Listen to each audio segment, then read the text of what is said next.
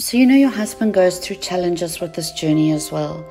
You see how he avoids talking about fertility or hearing the news of a friend's wife being pregnant, and he finds it challenging to follow a healthy lifestyle when his friends have babies and still drink and smoke.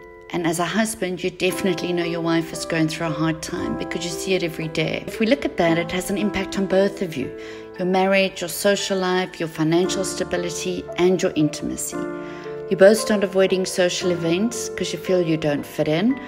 You both have to compromise financially, and your intimacy is a big problem, and maybe both of you don't address this elephant. So we can only but see this as a couple problem.